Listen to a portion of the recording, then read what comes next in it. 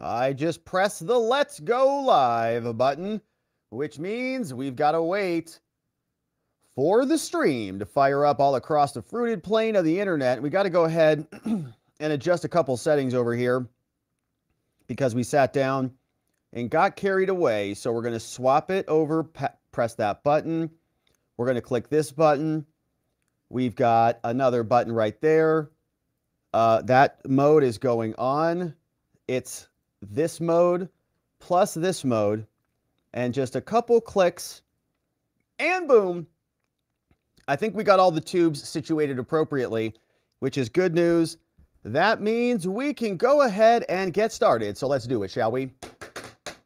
Hello, my friends, and welcome back to yet another episode of Watching the Watchers Live, the show that spotlights misconduct involving police, prosecutors, and politicians. My name is Robert Gouveia. I am a criminal defense attorney, and today we've got Trump trials to attend to, my friends, a lot of them. Of course, we're going to be starting off with the big one. We've got Don Jr. and Eric Trump testifying in New York City. This is the case involving Tish James, who is prosecuting the Trump businesses and going after the entire family. Don Jr. was there. You can see that was a photograph of him. Here's another photograph. Eric was next to testify.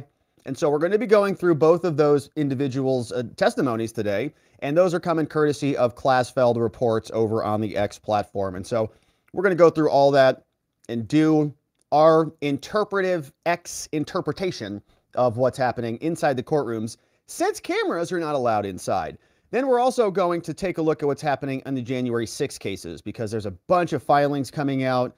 This case is going to really get busy quickly. We've already got jury selection, which I think is going to be starting in February of next year, which means we're just months away. If it's November already, we're going to have jury selection in February.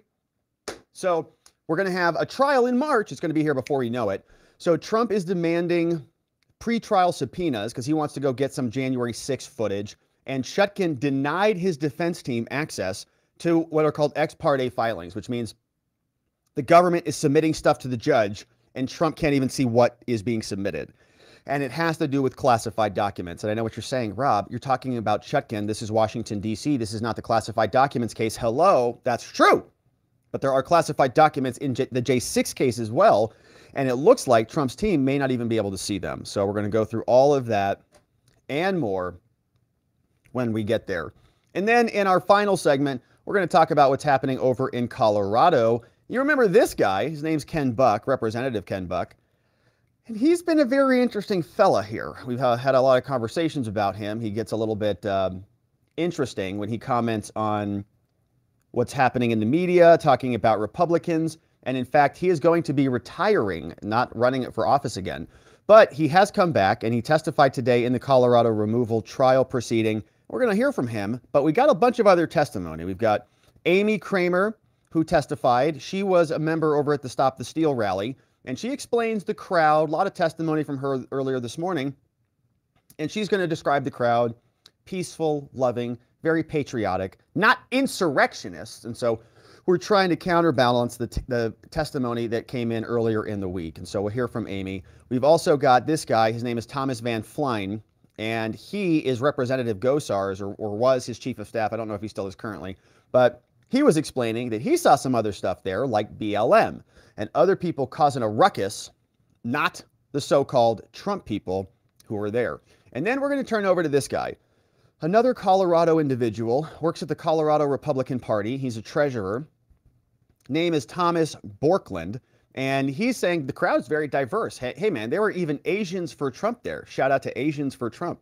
And so he'll explain that. And then we've got a couple clips of Ken Buck, who is retiring. And he was basically testifying on behalf of the Trump side, saying that the January 6 report, which really makes up the basis for a lot of this stuff, is just not valid. It is not complete. Why? Because they do not have the full report. The minority report from the minority party has not been included in the J6 committee thing. And so we'll hear from Ken Buck and see what he has to say about all of this. But as you can see, my friends, we've got some serious business to attend to. It is a lovely Thursday. We've got a full docket ahead. This morning, we had a great stream for our membos and our members only stream was great. And for some reason, my note is not here up on the screen here. Let me do a refresh. Where'd it go? I don't know where it is. Anyways, we had a great members-only stream this morning. And this morning, we were talking about this case that took place out of Connecticut. And in Connecticut, there was a ruling. We read through about 30-something pages. It was this judge was ordering a new election. This was a pretty big deal. Judge ordering a new election after massive fraud was discovered in the Democratic primary over there. So you can check that out if you're a member. We'd love to see you on our members-only streams. We have a lot of fun on our member streams in the morning. And so you can check that out, watchingthewatchers.locals.com. We also have Saturday streams. We do after parties after the show is over, and so stick around. If you're a YouTube member, you can also join us for the after parties and all the other goodies by becoming a YouTube member. But just for the after party, grab the Telegram link, which you'll find on YouTube in the community tab section. Navigate over there and grab the Telegram link. Also want to invite you to check out our website. If you click over to robertgovea.com, you can sign up for our daily newsletter so you can get stuff delivered to your inbox. All of these show reports, you can see we've got our reports up from yesterday, and you can see that is just something that will be delivered to your inbox with the PDFs, all of these summaries. So if you can't stick around for the full show and see what's happening, sign up for the newsletter. Very easy to do it. You just click this home button, click here for instant access, boom, sign up, and it will be coming in every morning. Now today, we are going to have some live stream privilege sponsors. So we'll have a couple inserts where I won't do a full read, but we're going to be working with ground.news/RGE. So if you're interested in a really cool news app, it's Ground News is very cool. You can check this out. We've got a great promo, ground.news/RGE, and you'll see more of that if you watch these segments later. And if you want a great news app, that's how you can get it. So we'll have some live stream privileges in the second and the third segments, just so that you're aware, those are coming up. But without any further ado, we've got trial to attend to. And so let's get right to it, shall we? Don Jr. and Eric Trump testify in the prosecution brought by Tish James. You know who she is. This was that excerpt from when she was saying that Trump was an illegitimate president with her facial spasms as she was running for office in New York as the Attorney General. But she's been mostly uninvolved in the trial other than sitting there and observing and posting X's on the X platform. But today, her office subpoenaed Trump's kids, man. Don Jr. and Eric Trump were brought in to testify. You can see there is Don Jr., and we know that his testimony started yesterday. So we're going to be picking up with him in this day, where he is back on the stand, and we'll see some cross-examination and redirect potentially. We also are then going to hear from Eric Trump, and you can see Eric Trump came into the courtroom and he's seated there with his attorneys, and of course he's looking stern, he's looking ready to go, channeling dad. And look who we have over here. Well, of course we have Alina Abba, but we also have, look who's there, back sitting behind the bar again. Oh, it's Tish, stuck behind the bar again, sitting in the back of the courtroom. I don't know why that is, because she's got a pretty vocal Twitter account, but she's not so communicative when she's actually in the courtroom. She's sitting there like an observer, which is just wild. I wonder if she's live tweeting this for her blog. Anyways, that's what's happening inside the courtroom. And so now, without any further ado, let's jump right into the day's proceedings. And of course, we're going over to Adam Klasfeld. He's over at Klasfeld Reports. He's reporting over from The Messenger. Does great work. We're grateful for his reporting. And so make sure you give him a follow and a like and a retweet and a boost and all those things if you can. And so we'll do the same here as well. But this is what he is reporting. We're back in court. Trial back in session. Don Jr. enters the courtroom and he sits down at the defense table, attorney seated in tow. Judge Engeron is in the courtroom and he's jovial this morning. He's got a little bit of a joke to start us off. He says, "Good morning, everybody. There's no photography allowed in the courtroom." Okay, let the photographers in now. Yucking away. So they take a few photographs of Engeron, a photograph going, "Oh, Judge, you're doing such a historic job here prosecuting this thief." Engeron, they turn around to the defense tables, they take their photos. The judge says, "All right, get the heck out of here." Trial starts. Tish's attorney, she's sitting in the back there playing Tetris, and her actual person who does some work, her name's Colleen Faherty. Faherty comes out and says, "Good morning, Your Honor. The government bureaucrats on our table, we recall Don Jr. to the stand." Don Jr. walks up there. He said, good morning, Don. Good morning. I want to ask, and you start here, did you discuss your testimony that we had with you yesterday with anyone? He says, no, I didn't. Oh, that's good. Well, I want to show you an email with a subject line that's dated back from 2017. It says the following: urgent fact-checking inquiry from Forbes, dated March 3rd, 2017. And they ask some questions. They say, do you recognize this? And he says, well. And Don Jr., he says, wow, there's an insane amount of stuff there. She's asking him some detailed questions about the magazines. Don Jr.'s response to the magazine's detailed questions. I mean, what do you think about all this? Fact-checking. He says, insane amount of stuff there. Okay. So that's what Don Jr. wrote, not what he said on the stand. Thank you, Adam, for the clarification. So, backing up. He says that in the email, Don Jr. wrote insane amount of stuff in there. And the email is about a Forbes article. It says urgent fact-checking inquiry from Forbes. Forbes sends an email. We got some questions for you guys. Don Jr. must have forwarded it, 2017. Insane amount of stuff there. Like, they've got a lot in there. Like, what are they asking about? You better look into this, all right? So that's what he wrote. Now, the Forbes press inquiry that evoked the response from Don Jr. was detailed. Okay, so this is what Forbes sent over. Forbes sent this one from Noah Kirsch to agarden at trumporg.com. Says, urgent fact check. Hi, Alan. Hope all's well. To agarden, so Alan Garden. Hope all's well. I'm Noah, magazine reporter at Forbes, assembling something on the world's billionaires. This is March 3rd, 2017. Okay, so Trump is now in office. And they say, so Forbes is going hog wild. These people have salivation coming out of their mouths. Let's get Trump and take him out. They're already setting him up with Ukraine, all the spying on his campaign crap. That's all being covered up by the FBI right now because they thought Hillary was going to win. Anyways, so Forbes is at it. They say here, a bunch of questions about the Trump organization. How much has ownership changed? Blah, blah, blah. Puerto Rico. Are these documents legitimate? Felix Sater. What about this? Did you have an exclusive deal in Russia? Is this 2017 licensing agreement from the Dominican Republic still intact? Is this Trump penthouse still the same? What is the mechanical space? Blah, blah, blah. Okay, so this person's just like giving, the organization a rectal exam, and they're just thrilled about it because they're working for Forbes. Noah is very excited about it.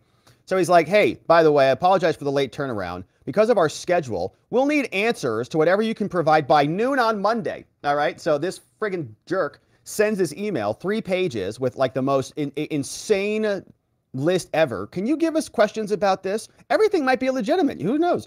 And he says, can you give me answers by noon on Monday? When did this email even come out? Friday. All right. So you got all weekend to figure it out. He sends the email Friday, 10 a.m. And he's like, wow, have a nice weekend. Good luck. Have a nice weekend. Otherwise, we're publishing the article on noon on Monday. We're not accepting any changes after 3 p.m. Thanks. You guys are pieces of work, aren't they? So then they publish it. And then they say, well, Don, they didn't comment. They didn't respond. They didn't return comment when we asked them for comment.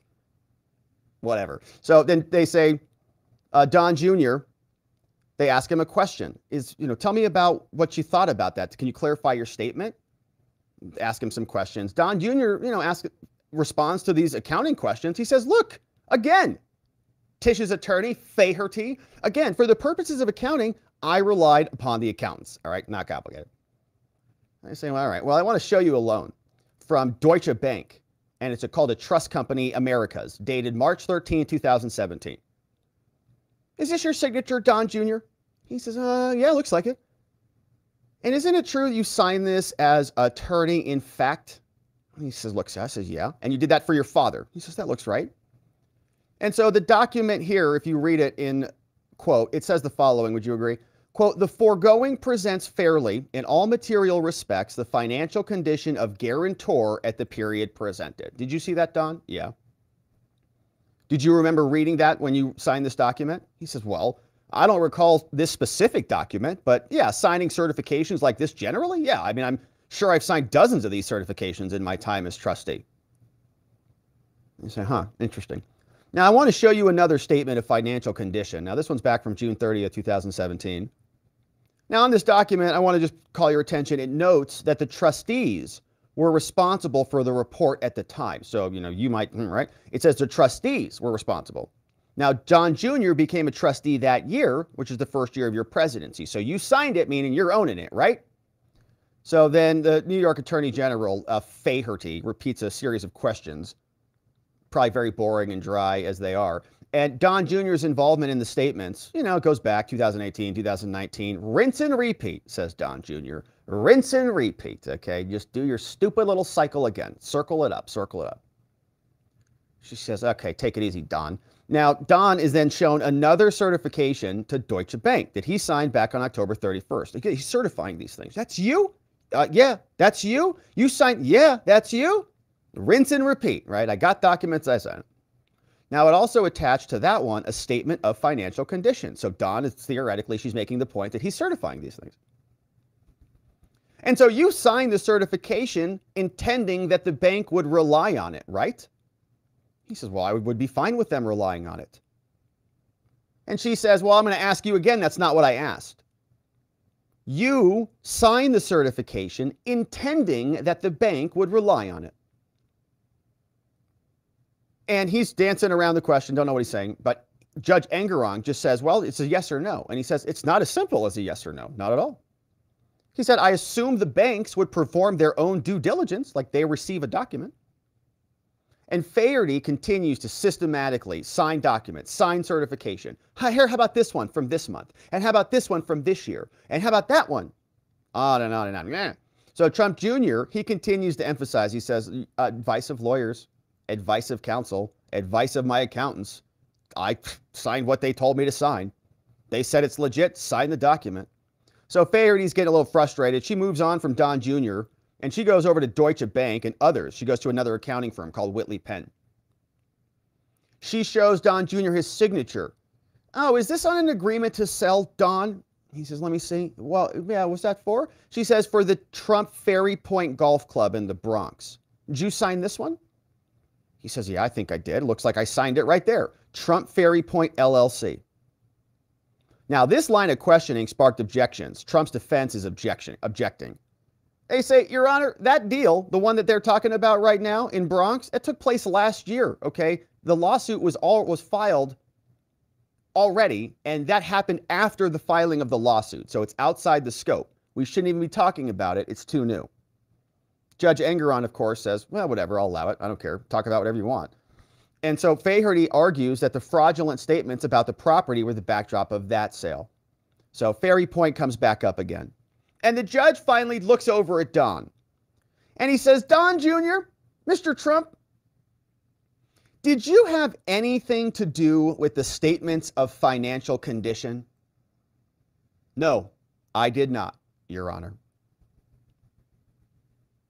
Now, Faherty has mic trouble. One of her mics dies. Engerong from the bench is like, oh, cheap batteries. I hate those. What brand are they? Rayovac? Oh, the worst. And Faherty grabs another one. She's like, hold on, I've got a Duracell. Not sponsored. She MC says, here all night, folks. Oh, that's funny. What a nice personality. Before continuing her examination. What a funny joke. Wow, neat. So Don Jr.'s testimony then wraps. She says, no further questions. Puts the mic back in. The mic, is this thing on? Says, nope, all over. And then continues her examination. But it's over. And guess what? Trump's lawyers say, any questions for the defense? No, no further questions. That's it. No cross-examination. Alina and Christopher Keese are just sitting there like, nice job. Nice job. 5-minute recess. We take a break and we're back. Guess who's up? Your Honor, Tishy bureaucrat, the prosecution table. We now call Eric Trump. Eric Trump enters the courtroom, sits down at the defense table. The judge says, does everyone have their makeup on? Now, of course, yesterday, Don Jr. made a joke about the makeup, but everybody forgot about that, obviously, except the judge, for whatever reason. So then the photographers come back in and we're taking photos. So another Tish bureaucrat jumps up. His name's Andrew. Now, he calls the witness to the stand. Your Honor, we call Eric Trump. Eric Trump walks up. I do. Eric Trump is sworn in. They say, okay, well, Eric, Mr. Trump, did you have any involvement in the statements of financial condition, sir? Right out of the gate. Or probably, you had involvement in the creation of these financial conditions, didn't you? That is incorrect, says Eric. I never had anything to do with the statements of financial condition. Now, Klasfeld reports, he says that the questioning came up previously. New York Attorney General Andrew, the same guy who's up at the stand, confronted him with some data from a spreadsheet saying that he was involved in the creation of the financial condition statements. So here is some note. Okay, somebody entered this note. We know how in businesses you keep logs. I met with somebody. Here's what I did. Keep your minutes. 6/30/2012. Per a telephone conversation with Eric Trump. So they show him an email. Now, Eric, I want to show you this email from February 2012. He says, all right, whatever. In the email, Alan Weisselberg, who was the former CFO of the Trump org, who has been convicted, says, before I respond, I want to make sure you and your dad are still going forward with this deal. Your dad did not sound very upbeat about the deal. He spoke about how little we would make and that he did not see himself going to North Carolina, etc. That's an email from Weisselberg to Trump, Eric Trump. So Eric Trump replied the next day. He says, no, the deal was still on track to move ahead. He said, we have bigger fish to fry, but we have it on the 1 yard line. Another email exchange. Oh, thanks, Eric. Oh, here's another email for you. This one comes from February 15th.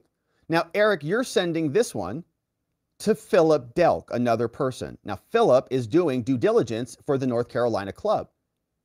Eric sends an email to Delk. He says that his inspection of the company's financials was, quote, bound by confidentiality. Eric tells Delk that the company, quote, without question, had the financial wherewithal to purchase, renovate, and operate this asset. Says, I trust you understand and would appreciate you giving me your reassurance that this will not be distributed. Delk responded to the email. He says, I will limit any communication to the fact that you do have the financial wherewithal to purchase, renovate, and operate the club. So it's Eric is involved in this conversation about this property, long story short. Earlier, they're saying, well, Eric flatly denied, quote, having anything to do with his father's statements of financial condition.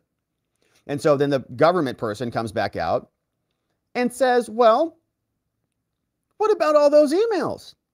And how about this one, Eric, where you're also communicating with Jeff McConney's in his email from August of 2013. Jeff says to you, hey, Eric, I'm working on your dad's annual financial statement. And you remember that? I don't know what he says, but he says, I've got another one. This one's from August 23rd. He's just walking through the sequence.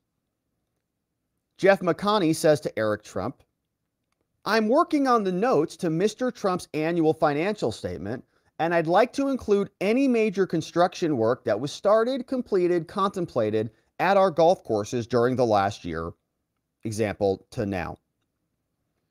And so again, this is Adam Klasfeld reporting, and he starts a new thread. Make sure you're giving him a follow over there. And he gives us a breakdown saying that testimony continues to get spicy. They break, and Eric Trump is now trying to thread the needle. Andrew is trying to get this to split. Okay, so Trump is trying to say, Eric is trying to say that I've got awareness of the statements, but I'm not involved in the creation of the statements. I sort of know that we need them. I sort of know that they're coming and going, and I am somebody who might maneuver them around and know of them, but the people who create them, right, those are a different group of people. So Andrew, the government person, is trying to cut through this distinction. He's saying, yeah, but you replied. You were a little bit more involved here. On August 23rd, Eric Trump replied to McConney. He said all of Doral will be about $200 million. Do you want the Blue Monster specifically? Say Eric sends an email saying it's going to be all of Doral will be about $200 million. Do you want the Blue Monster specifically? He tells Amer, right, he's responding to this prosecutor. He says, so you were involved, weren't you? Because you said 200 million. So doesn't that show you were involved? And Eric says, no, I think where we're getting tripped up is on a distinction on what the info is for. He says, that's where you're getting tripped up. You're questioning why we're using the info, rather, what I would imagine is he's arguing, rather than the creation of the info. Okay, what is the info for? They say, oh, okay, well, you want to play this game? Well, I've got another email from you, he says. How about this one from February 23rd? It says, we're working on your dad's financial statement, says McConney.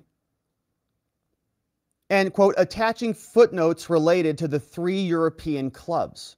Remember this? He says, I don't know, maybe. Now, he says at the very end, he says, with all of the renovations that were done since the last statement in June of 2015, I wanted to ask you if there's anything you wanted to add to or expand in the footnotes. To expand in the footnotes, presumably, of the financial statement, right? So that, in other words, they're trying to say that Eric has some content creation that is going into the document. Is there anything you wanted to add to or expand, like you actually drafted it? Do you see where it says that in the email, Don Jr.? I'm sorry, Eric Trump? He says, yeah. He says, you understood that he was attaching, what he was attaching was a draft portion of your dad's financial statements. You understand it was a draft, don't you? Yes or no? Yes. Now, I want to show you this portion of a video deposition from earlier in the year. Was this testimony under oath? Eric said yes. Now, they play a little clip of it, but it's not this exact snippet from the same interview. And so Eric gives some testimony. Is your testimony under oath? He says yes. In the new testimony, Eric Trump could be heard denying involvement. He says, nope, I wasn't involved in the statement of financial condition, and I didn't send McConney any information to be used in it. They play some more video. Eric Trump in the video says, quote, I know nothing about the statement of financial condition. I don't know anything about the backup of the statement of financial condition. It's just not what I did. Do you remember saying that? He says, yeah. They play another clip. Do you have any reason to believe after this clip, do you have any reason to believe that McConney, this is in the depo still, referenced a conversation with you if it didn't happen? He said no, but he didn't have any understanding of what the information was for this financial condition, the statement of the financial condition. They say, thank you, Eric. Now, we want to move on to this property called Seven Springs. They take a break, but we skip it, and we're back. Mr. Eric Trump, I want to ask you about these 71 units at the Trump National Golf Club. Do you remember this email exchange from August of 2013? It is from, it looks like this person, David McCardle, who's a senior managing director. He says, hey, Eric, attached is the revised appraisal proposal totaling $12,500. I hope this works for you and we can move forward. Thank you for the opportunity. All right, so he's an appraiser, a valuation and advisory person. Eric Trump is shown in another email about his worth with McCardle on the project. They say, Eric, David McCardle, this is a follow-up to confirm that you're going to be providing support from your brokers for the potential pricing of the 71 residential units. We also discussed obtaining input from your construction contractors on the per square foot cost to build the project. At this time, we're moving forward with the discounted cash flow analysis and look forward to the pricing and the cost estimates from your team. Enjoy the weekend, Dave. More exchanges. Now, Eric is showed a notation on this spreadsheet. He says there was something attached to that email. It says here on one row in the spreadsheet, it says, per a telephone conversation with Eric Trump, leave the value as is. Do you see that? Yeah. Do you remember that? No. Do you have any reason to doubt that that conversation happened? No. Well, now I want to talk about this other issue. You said that when we interviewed you, that I really haven't been involved in appraisal work on the property. Is that true? He says, yeah, that's true. I really haven't been involved in appraisal work on the property. He said that was accurate. So you stand by your testimony in your deposition that you hadn't been involved in appraisal work at the Seven Springs property. He says, well, I was clearly involved in small points. He says, perfect. I know. So you'll concede then, since you were involved in a small bit, that your testimony was a lie. It was false, wasn't it? You said, I don't focus on appraisals between a lot. He says, you said, I don't focus on appraisals between a law firm and a real estate company called Cushman and Wakefield, but you did. You did focus on appraisals, didn't you, in these emails? He says, no. He says, no, I don't focus on appraisals between a law firm and Cushman. These are emails from 10 years ago. I don't even know the person's name. Now, this person obviously testified earlier in the trial. So Tish's prosecutor comes back out and says, I want to show you some testimony from another Trump Organization executive. His name's Patrick Burney, from earlier in the trial. They were talking about a meeting, a change evaluation meeting between Eric Trump and Don Jr. They say, Eric, you consider Patrick Burney to be a solid guy, wouldn't you? He says, I like Patrick Burney very much. And you considered Patrick Burney to be a solid guy. Eric Trump looks at and gestures to the judge. He says, yeah. Yeah. Then the judge looks at him and carry on. So then the government says, Eric, I want to ask you about how you started to learn about Tish's investigation into your family. Now, Cliff Robert jumps up to object. Trump's defense. He says, Your Honor, I object. Tish's office is trying to sensationalize the trial by causing Eric Trump to invoke his Fifth Amendment. He says, well, that's exactly right. That's exactly the direction I was going. And he says it's very relevant.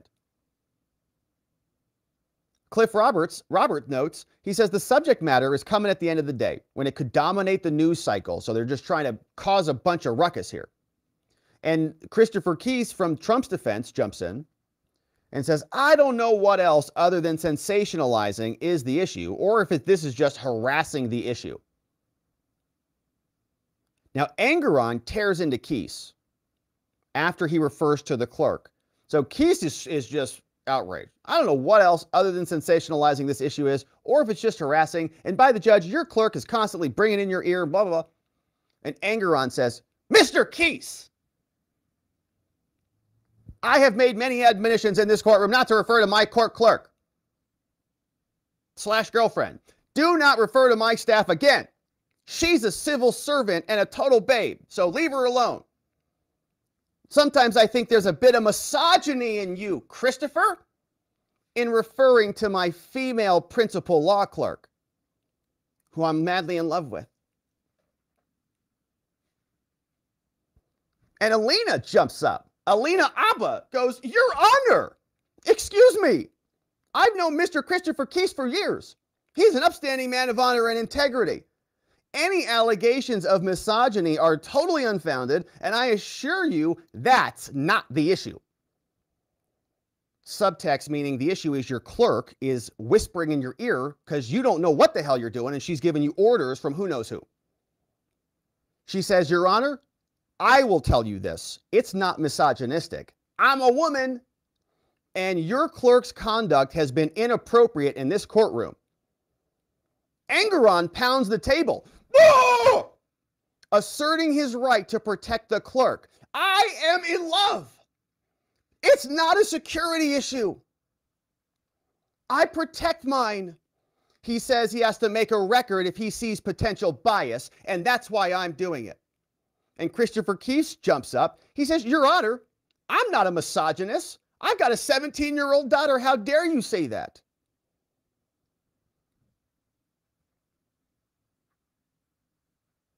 And on that fiery note, trial is done for the day. More soon from Adam Klasfeld over at The Messenger. Okay. And so this actually turned into a big deal, right? There was a story about this, and let's see if Adam fills it in for us.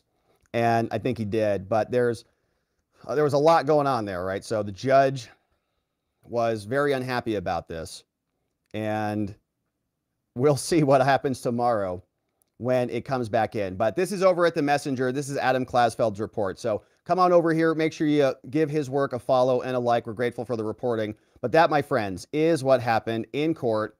The judge protecting his court clerk, protecting her honor, which is also ridiculous, okay? Now, the judge has threatened, I saw elsewhere, to expand the gag order to cover the attorneys, because the attorneys are apparently not allowed to comment on the improprieties by other people in the courts, right? If you really want to talk about free speech, we can talk about why it's inappropriate to condemn an illegitimate institution. That's the whole point of the First Amendment. It's to petition for a redress of grievances. It's to talk and to bring people to our side to say that what we're watching happening in court is unjust and illegitimate. That extends to the judge. It extends to the clerk and everybody else who's involved in the case. That's what happens when you weaponize the system, and free speech is the only safety valve to escape the tyranny. And so we'll keep talking about the judge's girlfriend or whatever as we're here. Now, Don Jr. is done. Eric Trump is very likely to be back tomorrow and on the next day. So we'll be here, my friends. I hope you join us as we continue to cover this. Thank you for liking this video. Thank you for subscribing and sharing this with a friend or family member so that they can see what's happening inside the courtrooms and unpack the truth of what they're trying to do to Trump. All right, my friends. Now, we're not done yet. We got a lot more to get to. And we're going to jump over on the road and go to Washington, D.C., just a short trip away from New York. And we're back with Chutkan. Donald Trump demanding subpoenas to get access to those missing January 6 records. And this is Judge Chutkan's courtroom. So we're going to go through two filings today. The motion for the pretrial subpoenas that Donald Trump's team has submitted as a reply. And we'll see if the judge issues a ruling on this because we want those records. And we're also going to see that Judge Chutkan denied Trump and his defense team access to some very important documents. Documents that Trump's team has not even seen yet in filings that have already made their way to the judge. In other words, Jack Smith is being allowed to send the government materials that nobody can see and that Trump's defense can't even see because this is a show trial that's taking place in America. Now, we're going to go through both filings, but let's start off with the subpoenas because, boy, we like when we get some subpoena activity. And Trump's team filed the following. It's 7 pages, and you can see it is submitted as a reply, which means this is Trump's final word to get these subpoenas authorized. Telling the judge, Your Honor, President Trump has already moved for permission to get pretrial subpoenas to force the production of records aimed at recovering documents and recordings that the January 6th Select Committee did not properly archive. They have records that are missing. We need them. They have not given them to us, and so we're going to have to get a subpoena, including video recordings, records that the committee transferred to government agencies on the last business day. So Liz Cheney's committee gave to someone else before they dissolved it. Trump is seeking these records concerning the disposition of these missing materials. They say, apparently, Your Honor, apparently concerned that these missing records would be helpful to the defense or detrimental to entities acting in concert with the Biden administration, the Jack Smith prosecution goes to great lengths to resist the production of these materials. And they make various claims, incorrectly, that the requested records are not sufficiently relevant, they're not specifically specific, or they're not admissible. And so, despite claiming that the requests are not sufficiently described, the prosecution and Jack Smith and these deranged thugs over there strangely and they falsely claim that President Trump already has access to the materials that he seeks. And so these objections are meritless And Trump's defense is going to go through each one of them in turn, making the argument that they need those subpoenas to go get those missing January 6th records. But before we get into the rest of this, a quick message from our friends. Now, we're back with the motion from Trump's defense. And the first area that they're going to attack, they're going to say that we need these missing January 6 records because our request was specific. We're not just asking on a fishing expedition to go get missing documents just in hopes of finding something. We know what we want. And we know that if a subpoena is not specific, it might fail. But these records meet the threshold. They say Trump seeks records concerning the disposition of these specific records, the loaned and the now missing committee records. And we remember what happened. They were just bundling these up, having people sort of redact and delete portions that they didn't want before they became archived. They say the committee, undoubtedly, Liz Cheney and Crying Kinzinger's committee, would not have given control of the records to other government parties without discussing the matter internally first. And likewise, the committee, the J6 committee, almost certainly communicated with agencies that took possession of the missing records, so they know where they went. And so the subpoenas request only these communications about where the documents went, where they ended up, to whom they landed, and so on. They're specific, they're highly relevant, they're not overly broad, and they lead to an understanding of why the committee tried to conceal these materials. Why did they just get deleted? And Your Honor, the letters state that all or most witnesses and their interviews were recorded. So when Liz Cheney was bringing people like Clavicle Girl around into their offices, they recorded them. The video recordings of the transcribed interviews and the depositions, which were featured during Liz Cheney's hearings, were not archived or transferred to the House Administration Committee. Why didn't they save the depositions and the interviews, the videos? Why not? It's a cover-up of epic proportions, noting that the committee did not archive all video recordings of the interviews or depositions because they were not useful to them. Trump seeks these recordings, Your Honor, and we need a subpoena to do it. It is hard to imagine a more specific request than that. Now, they say that the government claims that we've already produced some of these materials. Deranged thugs have, but carefully declines to say whether it has produced all of them.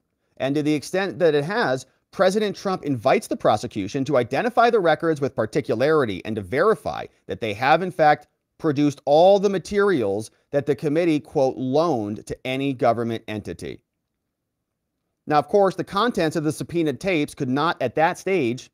Now, this is a quote from another case. They say, Your Honor, Chutkan, in fact, it should be trivially easy for the government to locate and produce the recordings of the January 6th committee and what they created of the witness interviews in the ordinary course of business, presuming, of course, should be very easy. Okay, this is the government. They should have all of these records.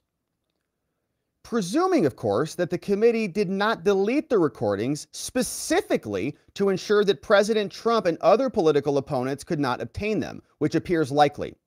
And that would be, in my argument, we'll see if they get there, the deletion of exculpatory evidence, which should result in a sanction against the government, leading to the dismissal of the entire case. Right? If they're deleting evidence that might exonerate your side, that's in the government's possession, and they're not providing it to you, I would argue for a dismissal on that. I'm sure they will. Now, they're still trying to say that we should get this stuff first.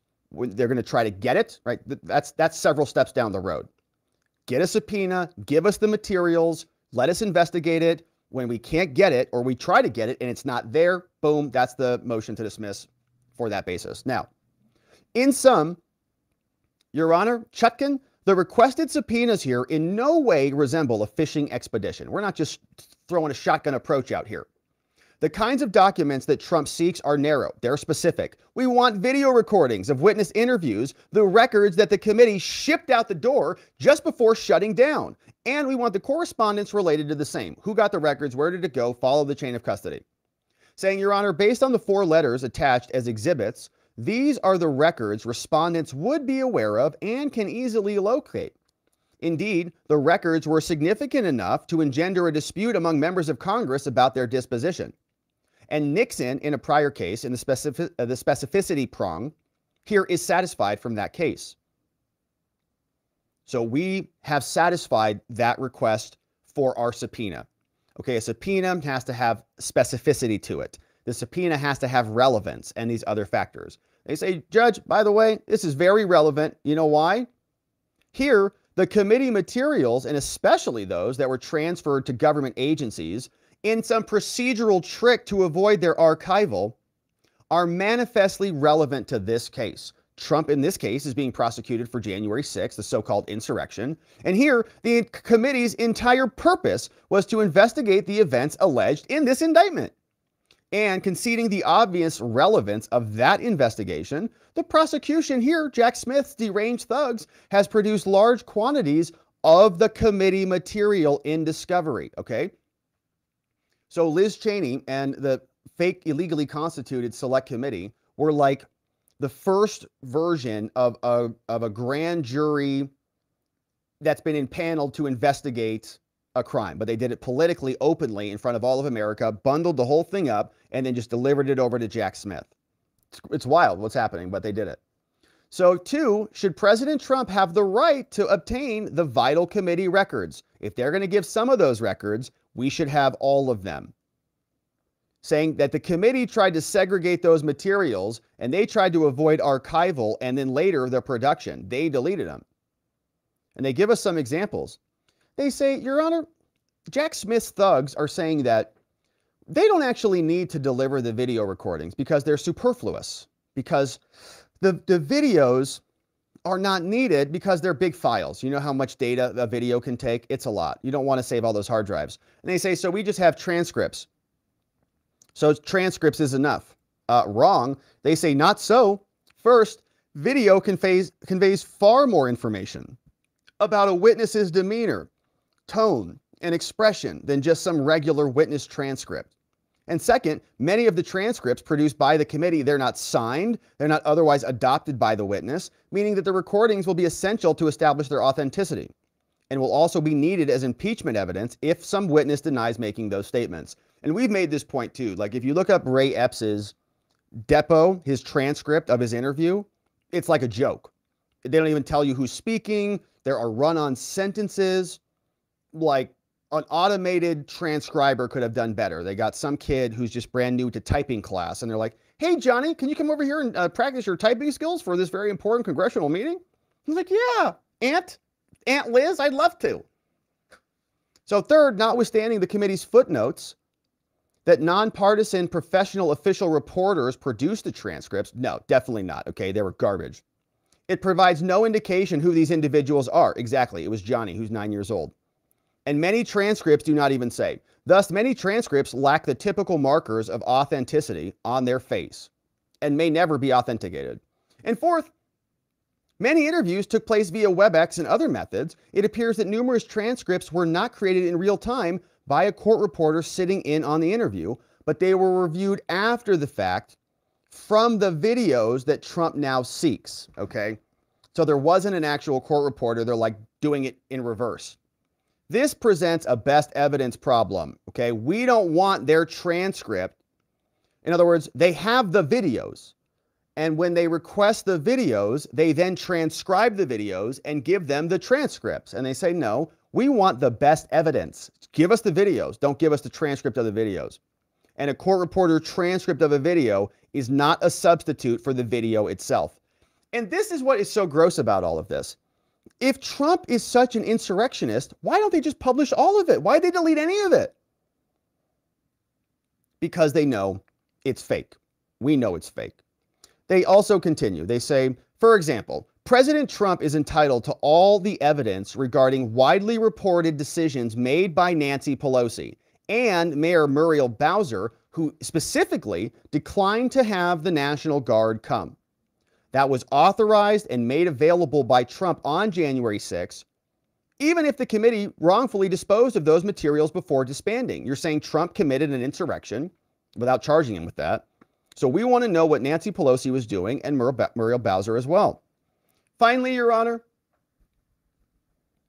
the requested subpoenas seek information that is relevant to motions for spoliation of evidence and due process violations based on unlawful coordination between Jack Smith, NARA, the committee, and others.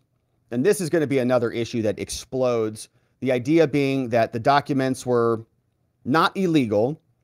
Then there was a request to make them illegal. Then NARA reclassified them to make them illegal. And then Trump got indicted because the documents were reclassified as illegal. Now, they continue. The fourth prong, Judge, why we should get subpoenas for this, which I'm sure she'll deny, says the requested records could be admissible as public records. They could be used, all these reasons why we could admit these, okay? Like they're not going to be not admissible. Give us a subpoena and we're going to be able to use them.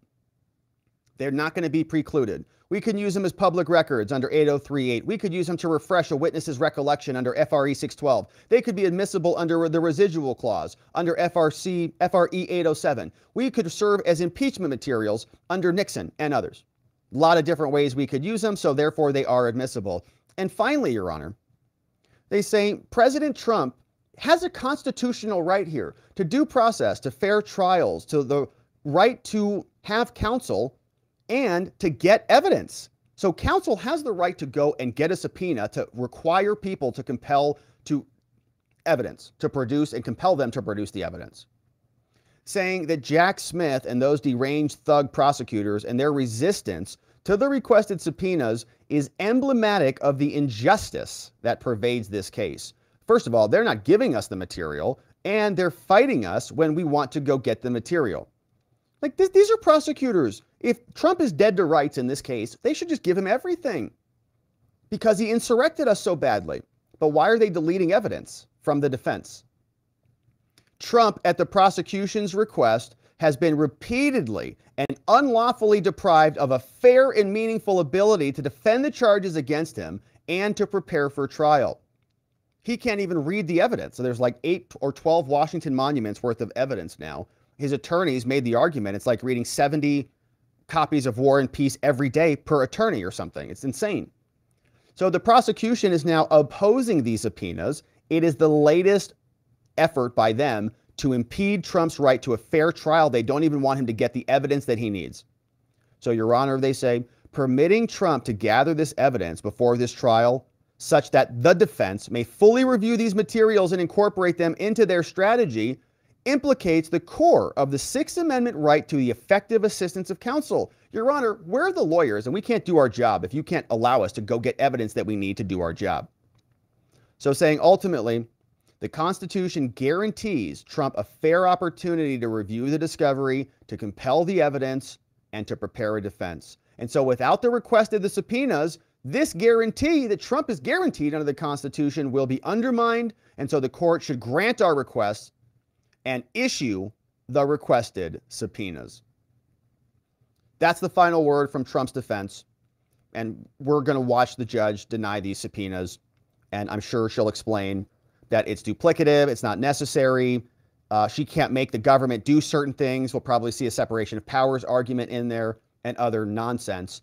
And so we, of course, will continue on. We've got Judge Chutkan, who in addition to very likely denying those subpoenas, and we'll see if Trump does something about that, but also is denying Trump's defense access to information about what the prosecutor is sending to the judge.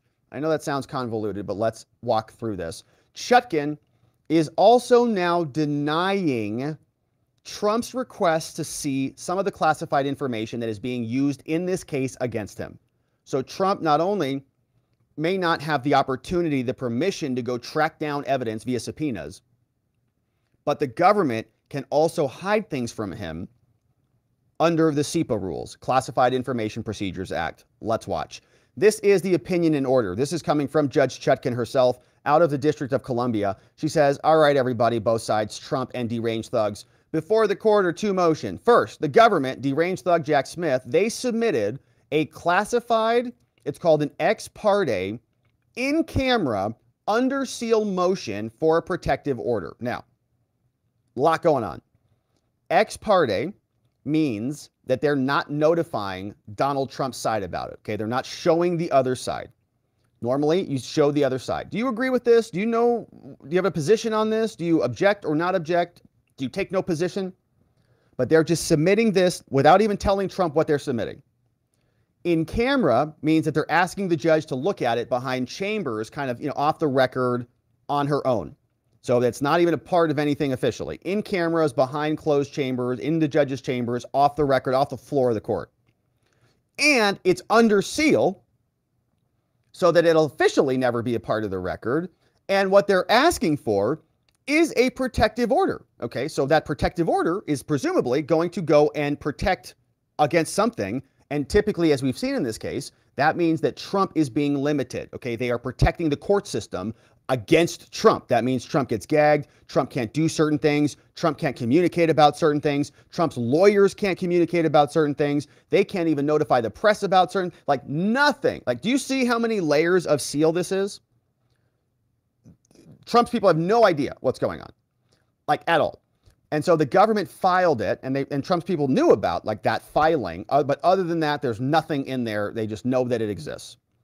So Trump submitted a motion for access to the filing, right? Trump said, okay, the government is asking for a protective order that Trump can't see. They did disclose that they filed the motion. And so Trump responded and he said, hey, we want access to that thing. A motion for access to the filing. So the judge says, sorry, no access. I am going to grant the government's motion, which gives them a protective order over the defense that presumably Trump has not seen. It's been filed under seal in camera, ex parte, and it's classified. Okay. And they're going to deny Trump's request for access. So he can't see anything. Do you see what kind of a psycho government this is? What kind of a psycho, like, we read about this in the Count of Monte Cristo, when Edmond Dantes was locked away. And they said, what are my charges? What are my crimes? What are my crimes? Can't see any of it. No idea. Whatever they say it is. So the judge is going to keep Trump's defense in the dark. They say the government's motion requests that the court, pursuant to SEPA, conduct an in-camera, in-chambers, ex parte, outside of Trump review of the government motion. They've got declarations in there. They've got exhibits in there. We can't see any of it. Neither can Trump's defense. Okay, like I would understand if we can't see it as the public, but Trump's defense could. Not even Trump's defense can see it. And two, they also want to authorize the government to withhold from discovery certain classified info and provide an unclassified summary substitution for certain classified info. Okay, so they're just going to say, Trump people, you just get like a nice little blurb that's totally unclassified, and we don't have to give you any of it.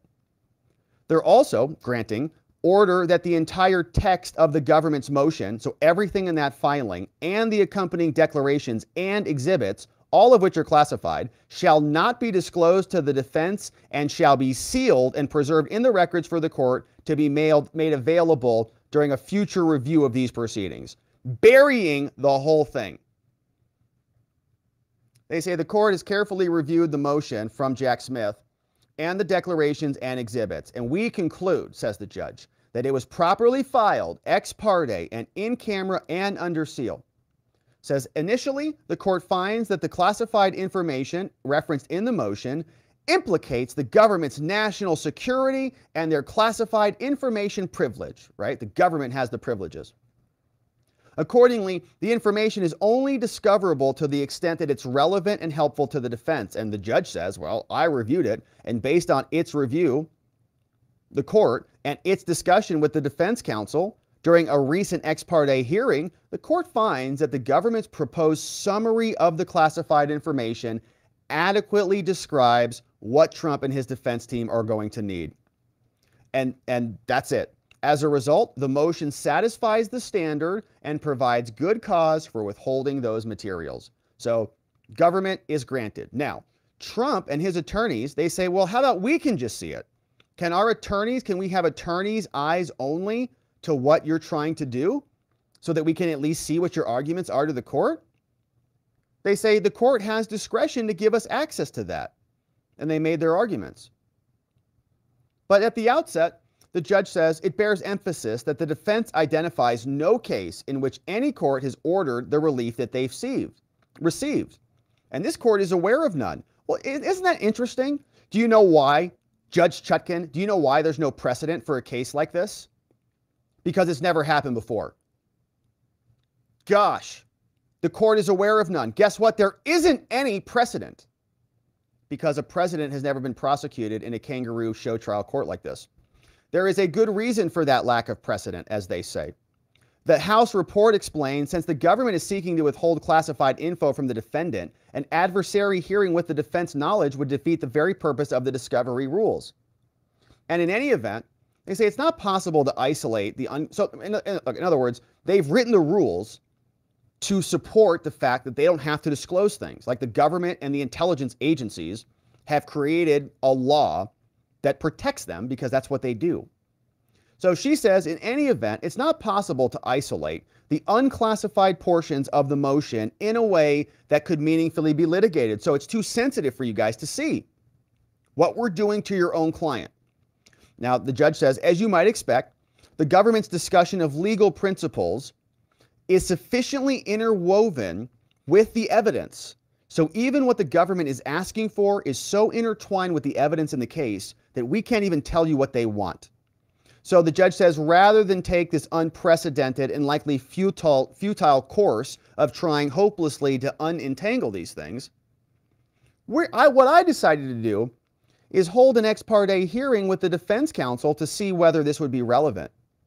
And when we were there, they said the presumption against ex parte proceedings, we don't like it when one side talks to the judge. That is insane. Like, that's not fair, is it? No. Both sides should be able to talk to the judge and get both sides in, but that is not happening here. The defense may be right, saying, well, one side is granted or graded access, but on their face, those points contrast rather than compare the SIPA regime, which expressly, like the judge is deferring to the law. She says the law says if it's classified, we can do ex parte proceedings. And I don't care if you have security clearances, you're still not entitled to see this stuff.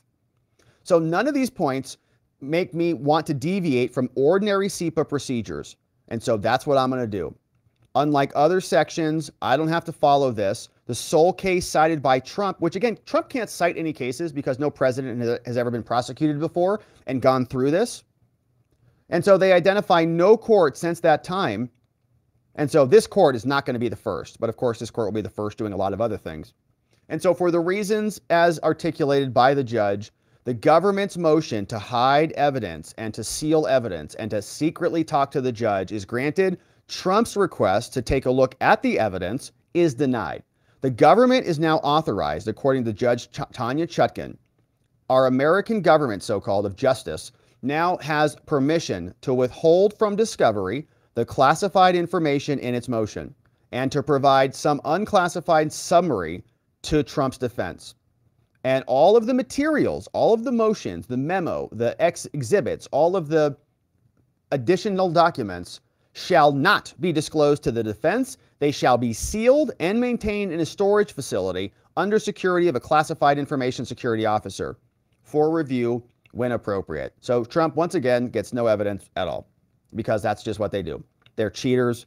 They hide evidence. They don't want the public to see any of this because what they're doing is, in my humble opinion, unconstitutional and illegal and unethical and disgusting and antithetical to American ideals. But that's what's happening in so-called courtroom in America.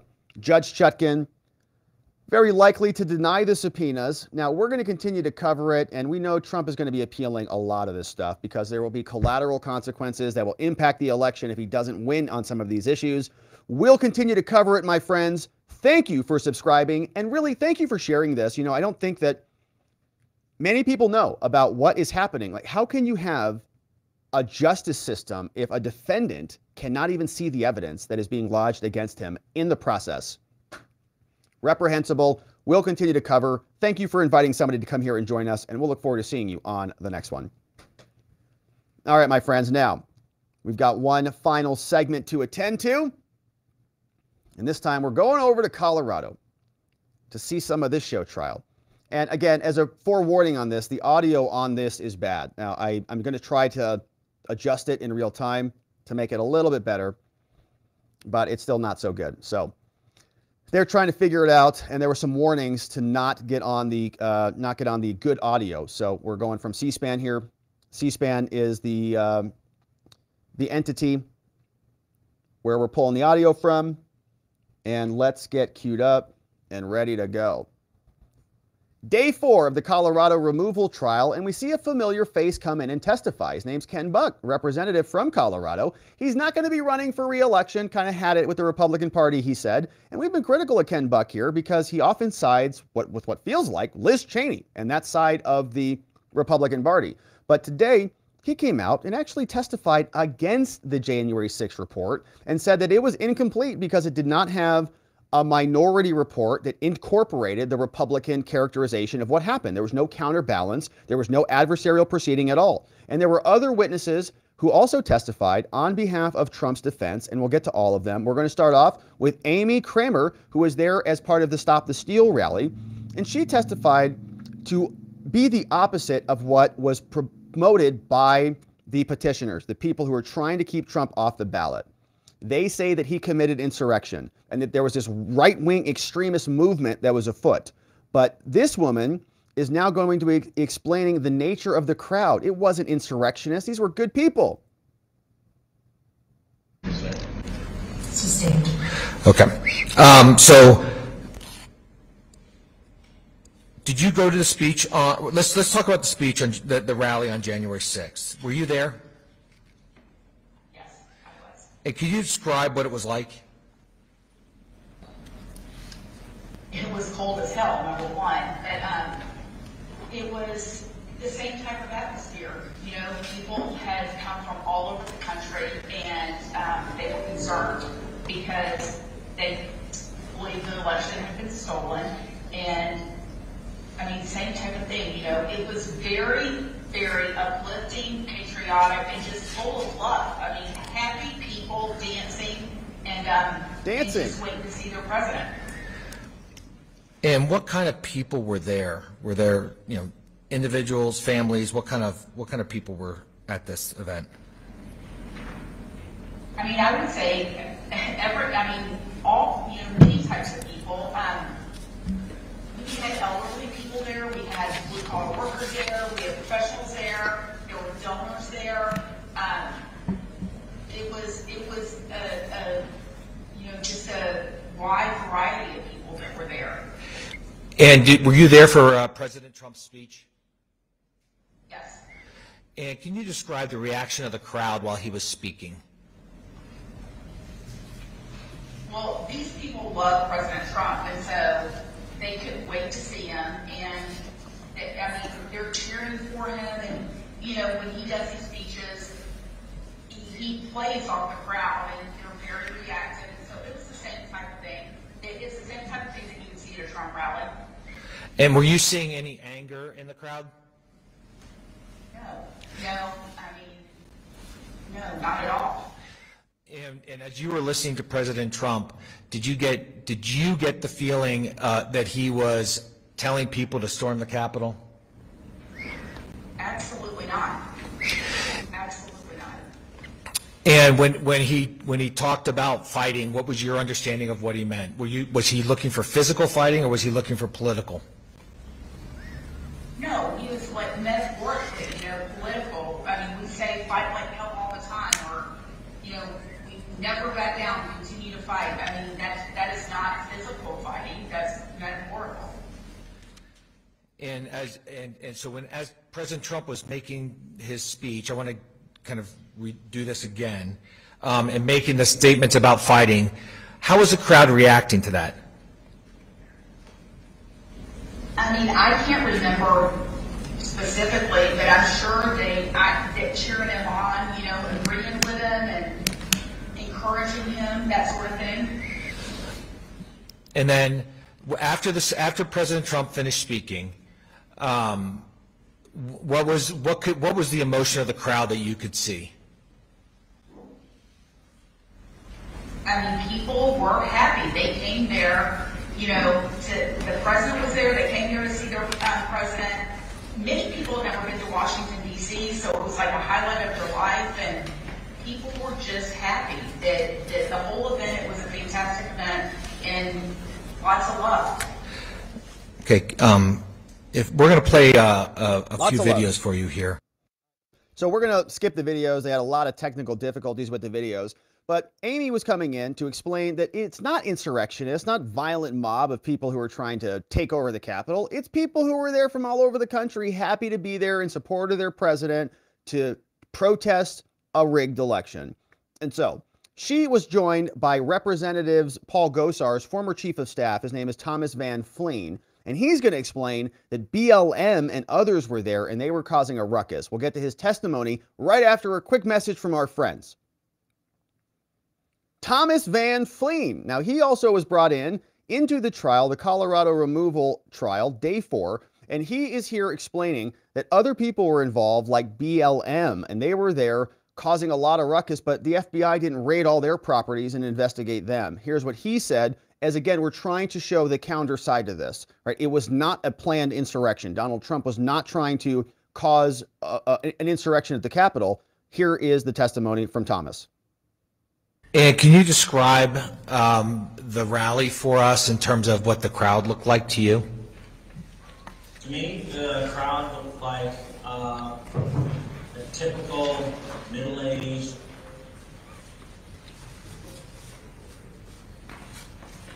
bringing full that day, and but people were in a good mood. People were singing. People were listening to music. They were broadcasting music with loudspeakers. It was pretty festive. Thank you. And did you take any videos that day? I did. And did you take a video of Vernon Jones speaking? I believe I did, yes. Okay, could we play Exhibit 1082? Objection, Your Honor. This is irrelevant to the standards previously raised with respect to other speakers. There's an objection. Your Honor, we're not presenting the video to show Vernon Jones is speaking, where it actually shows the crowd as he's speaking, and the point is to see the crowd. Same objection, Your Honor. Well, I'm gonna let it, but I maybe we disagree. Eastman, Giuliani. Well, like I said, this is not about showing the speaker. I've overruled the objection. So, is it going to be you or is it going to be me? Okay, it's going to be you. Okay. Just a minute here, Mr. Van Fleen. We're working through the technology to get the. They're playing this guy, and they're showing the crowd, right? He's speaking, everybody's laughing, having fun. Yeah, yeah, yeah, America.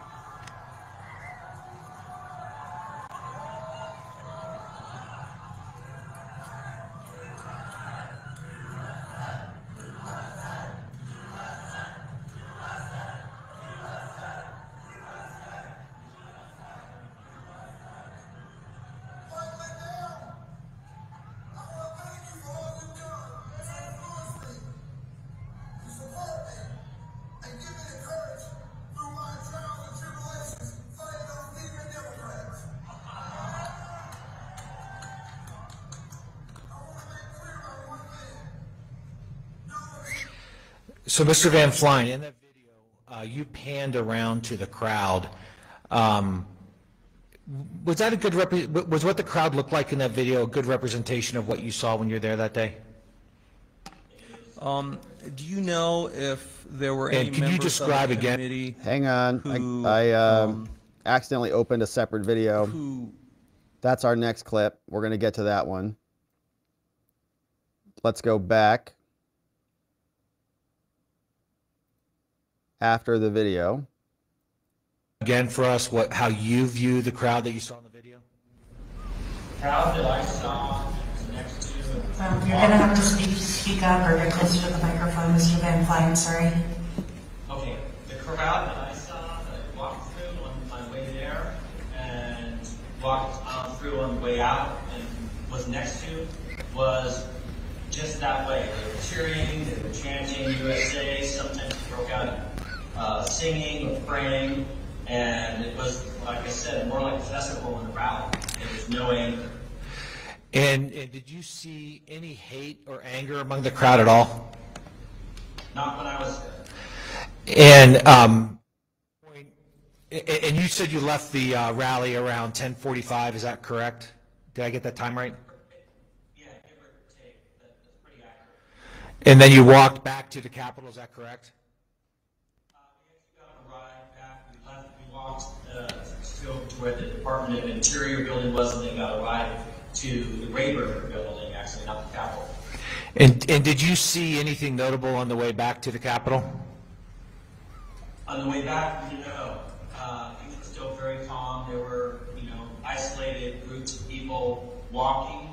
I think some going still in the direction of the rally to attend the rally, and some going the opposite direction. But on the streets at that moment, there was nothing. And did you see anybody with BLM shirts at any time during that morning? I did. Later on in the morning, I walked over to Capitol Hill Starbucks, and walking back, I was on the south side of Independence Avenue, and on the north side, there were a couple gentlemen wearing BLM T-shirts, or shirts rather, maybe not T-shirts, but BLM shirts, and they seemed aggravated and loud. And were they kicking signs or anything along those lines? They did indeed, and they were chanting loudly and just seemed visibly agitated. And by the time I saw them, we were approximately by the Jefferson Library of Congress, which is right across the street from the Capitol.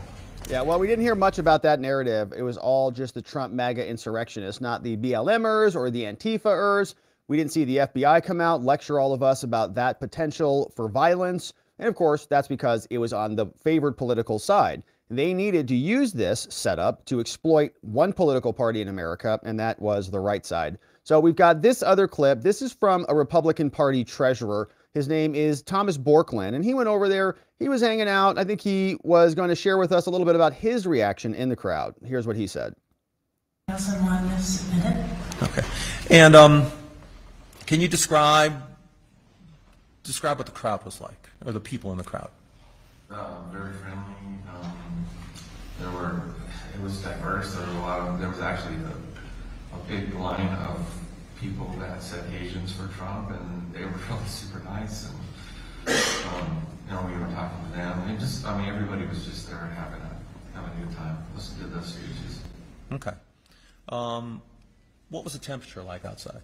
It was freezing cold. It was windy, and it was very cold. Okay.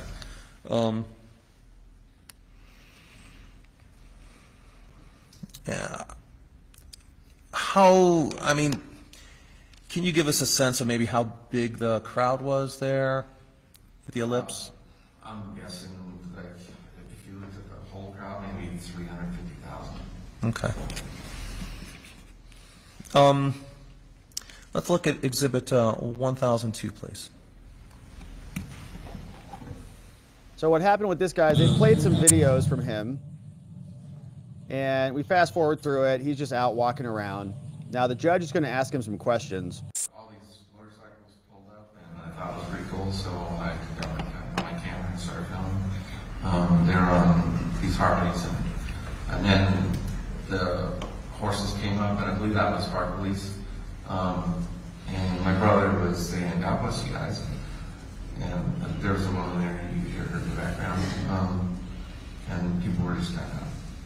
Mr. Rubin, would you mind disorienting for me? Judge is asking some questions. Where were you specifically? Where the speeches were happening? I know you said you could hear them on speakers, but how far were you from where the action was happening? Yeah, the speeches were kind of boring, and so we just decided to walk across the street from the Washington Monument, and we went over to, I think there's a World War II monument. There was a monument there, and we wanted to see that. And so we just walked over there to take a look, and that's where the Park Police were. So it was very close to where we were actually at. You can see the monument right there. How far was the monument where you were on the original video from where the speeches were taking place? It was probably 100 yards or a couple hundred yards, maybe a couple football. So a few football fields? Yeah, a couple. Thank you, sorry, I'm just not wanting to. I was planning on going there next. No, no, which is fine. I just want to make sure. Do you have a good understanding, Your Honor? Do you? No, he's an open book, Mr. Bjorklund. So, but I want to make sure. Do you have a sense of comfort having a sense of where he was there? And was the crowd continuous from the monument to where the speeches were taking place? Yeah, it was very packed. It was less so by the monument. I think most of the crowd wanted me closer to Donald Trump, and I wanted to be more away from the crowd. Go ahead, sorry, Mr. President. All right, so that was a lot of what we saw. Walking through exhibits, communicating about what the crowd was like, where they were. It was a lot of very, very peaceful people there. And they charged a bunch of people with not even violent crimes. And so a very small subset of people were even charged with violent crimes. And the question was, were those even valid charges? Of course, we disagree that they were. Now, I want to share with you, this is Ken Buck. Ken Buck came over from Colorado. He's a representative from the United States Congress currently. Will not be running again because he's kind of had enough of it. But this is what he said when he was testifying. And he walks us through the problems with the January 6th committee report. We know that the committee was basically illegal, as far as I could tell. Supposed to have a certain number of members. It didn't have the requisite number of Republicans. Supposed to have 5, only had 2. Supposed to be a total of, I think, 13 people, 8 and 5, and it wasn't. It was 9 and 7 and 2. And so it wasn't even lawful under its own orders in the House of Representatives, but Nancy Pelosi cobbled it together nonetheless. But this is now Ken Buck, who's explaining why the committee and the report was so bad. Do you know if there were any members on the committee who subpoenaed or produced evidence for witnesses that were supportive or sympathetic to the proposition that January 6th was not an insurrection and was not caused by President Trump? I'm aware that Leader McCarthy, when he made the statement that we would not be assigning Republicans to the January 6th committee after Speaker Pelosi had denied the assignments to Jim Gordon and Jim Banks, Leader McCarthy said that he was going to have a separate investigation, and that investigation would be our side of the story. There were some witnesses who testified, and there were some documents produced, not through subpoena, but produced. And had those been part of the January 6th report, I think the report would have been more I'm sorry, the report would have been more complete. Okay. Complete. Is it fair to say it would have been more balanced? I think if you're looking for balance, yes, I think it would have presented both sides. Okay. Let me ask you about that separate committee real quick. Did that committee have any subpoena power? It did not. Did it have any ability to compel the production of documents? It did not. Or witnesses? No. Okay. You're talking about the January 6th committee? No, Your Honor. I'm talking about the separate report that Representative Buck referred to that Speaker McCarthy had created. Let me just clear up the record, Representative Buck. Let me correct you. It's not Speaker McCarthy at the time. I'm sorry. Yes, Leader. I just want to help clear up the record a little bit. So your testimony was that Minority Leader McCarthy had sort of established a separate committee, correct?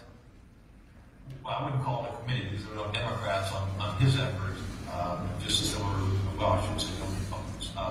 There were no Democrats on his effort. There were, I think, Jim Banks and a few others, Kelly Armstrong, were on this other group that was formed to investigate. Okay. Let me go back to the January 6th committee. You said there was no minority report produced by the January 6th committee. Is that correct? Yes. Okay. And why is that important? provides the other side of the story. It provides a context for what one side is alleging. And it is important to have I believe, the full picture in a situation like the January 6th investigation. Okay.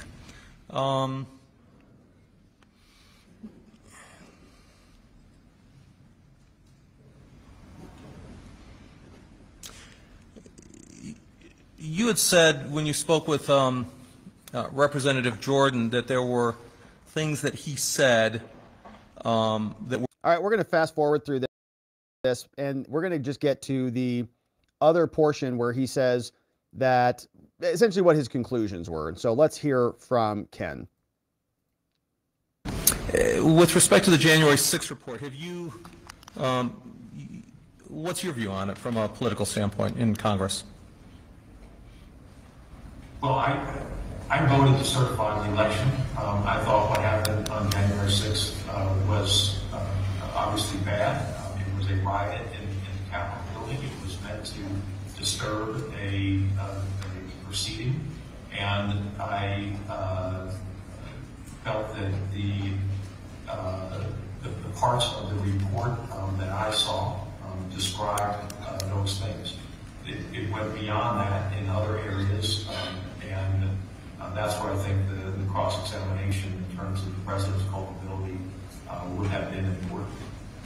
Yeah, it would have been nice if we would have had a counter conversation during that, so we could have had an alternative narrative. You put both of them up together and you decide which one seems most believable. But they just gave us a book report for like 8 days. And with the deficiency, and why do you think it would have been important? Because I think that in order to be able to judge someone's culpability, it's like going into a courtroom as a prosecutor and not having a defense counsel or defendant. I think in order to be able to judge someone's culpability, you've got to be able to hear both sides of the story. And in this case, there was not another side. There were people who voted to impeach the president because they made a judgment that he had been involved in the January 6th events, and the other side was not present for one reason or another. Was not present to be able to portray the other side of the story. Yeah, for whatever reason or another, it's because they didn't want the other side to even have a say in the conversation. So Ken Buck surprisingly coming out and giving us some good points on that. Yeah. Would have been nice if we had an adversarial proceeding. You know, we don't just have an adversarial proceeding with two sides just because it's like the default for some dumb reason, like we just did it that way. It makes sense to have both sides advocating for their side, and then the trier of fact, in this case, the American people, can decide for themselves and we can go vote on it. But that's not what's happening here. The January 6th Select Committee cut out one side, just like what they're trying to do in this courtroom, which is to cut out one party. Donald Trump, they do not want to be on the ballots in a state in the United States because they say he's an insurrectionist. We're on day 4 of this thing. We'll be back. There will be a lot more to cover. Thank you for subscribing. Thank you for inviting someone over to our channel and telling them to join us on our daily live streams. And we'll look forward to seeing you both on the next one. All right, my friends. Well, that is it for us on the day. We covered some good ground. Of course, the Colorado trial. We covered the January 6th DC trial. We covered the New York City trial. Man, there's just a lot more going on. And now, my friends, it is time to hear from you. And we're covering a lot more stuff that we can't get to here on these live streams, on our member-only streams at watchingthewatchers.locals.com. We do streams in the morning. We do streams on Saturday. We do after parties over there. And we got a lot of fun stuff cooking. So come check us out, watchingthewatchers.locals.com, where you can get some extra content and meet some really amazing people. We also have our website, robertgovea.com. So if you want to get access to this mind map and any of the PDFs that we cover here, Robert Govea is the place to do it. We put the PDFs on the website. We summarize the segments. We bundle them up, send them in a newsletter to your email so that you can forward them to your friends, so that if you have to bail out of the show after the first 5 minutes, you get an update on what is coming across. And so that, my friends, is where you can find us. But now, let's hear from you and see what you have to say about this. from our friends on the YouTubes, on the Rumbles, of course on the locals, and we'll check out what's happening over on the X platform as well. And so we got Darkside Digital kicking things off for us. What's up, Darkside? It's a birthday for Darkside. Says, just wanting to say first, and happy birthday to me. And so big happy birthdays for Darkside Digital. Hopefully you're having a beautiful birthday today. Thanks for stopping by and saying hello. And we're wishing you a beautiful one. From Darkside, we got another one's in the house. Coming from our friend Wendy K. Says, what's up, Rob? Trump is in Houston right now, watching on RSBN while waiting for Rob. Rob's lives are worth watching the replay. If it wasn't for all of you, I would watch the playback of Rob and watch Trump live. Watching RSBN. So you're doing double duty, man. It's hard to double program against Trump, man. You know, do you think we should bump the show when Trump's scheduled? We get bump ourselves? Well, we'll miss you if you can't join us live, but you're right, it is on record. And so we're glad to get you when we get you. Thank you, Wendy. We have this one from Catherine Rex. Says, what's up? Hey, Rob and mods. Keep up the great work. And I agree with that. Shout out to the mods. Modding the fort down for us. And thank you, Catherine. We got Raymond Loera. Says, is heresy a crime? Those judges don't like critics. Well, I don't know that it's a crime like heresy, you know, like I don't think it's the right word for it, but I think you could say that, well, I guess maybe you could say heresy is a crime now in America. I guess maybe you could. Yeah, if you're a heretic, like to climate change deniers or something like that, they'll find some reason to prosecute you. If you're a heretic to the nation state, they'll like Elon, they're coming after him. If you're a heretic to the democratic ideal, yeah, they may come after you. So I think you might be onto something, Raymond. We've got Sleek Boar coming in as a member. What's up, Sleek Boar? Very nice to see you. Thanks for joining us as a supporter over on the YouTubes. And don't forget to grab the Telegram link. Our YouTube friends, grab the Telegram link so you can find us on the after party as soon as we're done here. We got Crash is in the house. Crash says, ex parte in camera under seal ambush. Will Trump have access before it is used against him at trial? I don't think so. I didn't see anything like that. So much for due process. Yeah, I think she just said in case it comes up at some other point, maybe later, like after the case is closed, we'll look at it or something. I don't know. But she didn't say that they were going to get it. She said they're going to get a summary, and that's it. So pretty insane, isn't it, Crash? Says, Rob, if these guys created an umbrella law that protects them, maybe it's time to dump some tea. What do you think? Well, I do enjoy myself a nice cup of tea from time to time. In fact, there's some that will put you to sleep quite nicely out there. I don't know if that's what you're talking about, but what I envision for the future of America is peaceful political activism where we join together in overwhelming numbers, wake up our people who were not awake last time, make sure that they're activated and join us when we go to the polls and vote in overwhelming numbers to overcome the margin of fraud in the entire country and just bring back liberty in America. That's my plan, Crash. I know you're here for it. We got this one from Kimberly B. What's up, Kimberly B? Says, thank you, Rob and team, for all that you do. We do have an amazing team. Shout out to the mods. Shout out to our meme smiths here. And to you, Kimberly, for being a membo for 2 months. Woo! First month's the hardest, man. If you can get through the first month, second month is much easier. We got this one from Fred Pedamonte. Says, to the chat, Joseph K. in Kafka's The Trial is Trump. Joseph K. in Kafka's The Trial is Trump. From our friend Fred Pedamonte. Good to see you, Fred. And this one is from a bad poet. Says, save all your notes, Robbie. Your book detailing the biggest RICO conspiracy in U.S. history. J6 and the Trump prosecution, more than Fannie. So I'll save all these mind maps and convert them into a book chronicling this corruption. It's not a bad idea, bad poet. Catherine Rex says, can't we file an ethics complaint on Chucky? On who? Chuck U. Schumer? Or on Chutkan? Chutney the judge? Chutkan? Judge Chutkan? You could file an ethics complaint, but I don't think you'd have standing for it. They would say, well, you know, it's a complaint, but were you directly impacted? And the judge would say, you know, they would just throw it out. I mean, the answer is always, yeah, you can. But is the question, is it going to go anywhere? No, definitely not. So a bad poet says, History tells us dictators always declare martial law with justification like wars, etc. Never have they marched peacefully and patriotically. FYI, USA. It's a good comment, a bad poet. I think you're right, yeah. Dictators don't march peacefully and patriotically. They just seize power, as we've seen. We've got this one from Jigam. Says, Mr. Trump, are you saying that Watching the Watchers has the best coverage of these sham trials? Trump says, correct. Correct. Let me see if I can find that one. Yes. Here, let's pull that one up while we're here. Jigam's in the house. We're going to pull up the actual GIF in the house.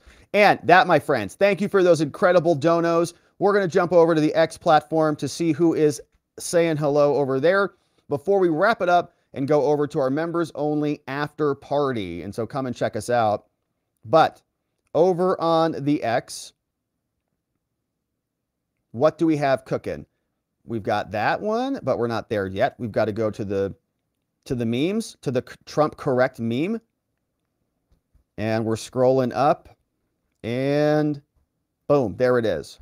Correct. Correct. Correct. And while we're here on Locals, don't forget to smash that like button, baby. Woo! Hit it. Thank you for smashing that like button and for joining us. Now, let's see who's over on X before we go over to the after party. We got 13 viewers, man. 13 viewers. We're out of control over here. And we've got Fred says that Garland, Wolf, and others, they don't seem to grasp history, Fred Pedamonte, and that history will portray them as demented. Danny McWilliams says, this makes me sick. No doubt. And we've got Feline Fun says, I know there's a lot to cover these days when it comes to Trump, but the below is interesting. Minnesota also hears oral arguments on an effort to keep Trump off the ballot. Oh my gosh, we're going to have so many cases to cover. I didn't know there was a Minnesota one. Wild. All right, Christopher says, hey Rob, longtime watcher, big fan. Thanks for all you do. Thanks, Christopher. Question, could the bad audio on these clips be intentional? Seems like a very odd thing to have happen. Well, I don't know. So I heard from our friend Roger Parloff. Roger Parloff does a lot of good reporting on this, and there were like 3 feeds going on. There's a public court feed that you can get on the website that is not recorded, that apparently the audio's good, but the exhibits are bad. So like they have like half the mics plugged into half the crap. So you get exhibits, you either get exhibits or good audio. You don't get both. Pick one. And so and also the other one, the ones with good audio are not recorded. So basically we're kind of stuck with C-SPAN. And somebody on YouTube yesterday said that if you logged into the good feed, you'd get in trouble from the court. And she was scolding lawyers who were doing that or something. So we're trying to make do. And I don't know if you can tell, but I have a volume knob right here. And so I'm adjusting it in real time. So like when it's loud, I turn it down. When it's low, I turn it up. Try to make it better, but there's only so much you can do. So old drill sergeant is here. We got Spuds is over there. Cynthia Doyle is over on the tubes talking about the various statutes over there. And so it's good to see our friends on the X platform. We also have the Watching the Watchers community on the X platform. If you're over there, just pop on over, say what's up. We're still not sure what exactly we're doing with it, but we are congregating at a local watering hole on the X platform. And so come and check us out over there. But that, my friends, is not it for us on the day. We got Stephanie Womack. Says, Rob, what would happen if they somehow blocked Trump from the ballot in Colorado? Well, I mean, I think that these would all be appealed and go up to the Supreme Court, but the Supreme Court would settle this, and I don't know how they would settle it, but if they settled it by saying that the states can govern their own elections, maybe they say the states can do it. And if the states do it, then Trump comes off the ballot. And that's probably the game, honestly. Like, they don't need all the states. They just need a couple states to do it. And if the Supreme Court doesn't rectify it, then, that's it. And we'll see what happens to the country if they try to do that. It's not going to be good. So good to see you, Stephanie. Now, I don't know that it's going to go that far. I have a hard time believing the Supreme Court is going to do that, because I think that would literally cause a very, very big problem in this country. And I don't think anybody wants that, especially me. Now, NY says, regarding the insurrection, how is inaction on Trump's part a valid accusation for insurrection? Trump cannot be prosecuted for executive decisions. Well, it's a good question. I think, Doc, it would be like you're a doc, it'd be like if somebody came in and you failed to do something that you knew you were supposed to do or that you had a duty to do, they would say that you fell below the standard of care by not operating on the person, even though you knew you should, and you didn't do something and you kind of should have. So I think it's like falling below the standard of care argument is really what they're saying. But I agree with you. What Trump did was not that. It was not falling below the standard of care. It was an executive discretionary decision that there's no right or wrong answer to. The standard of care of a president is what the president says it is.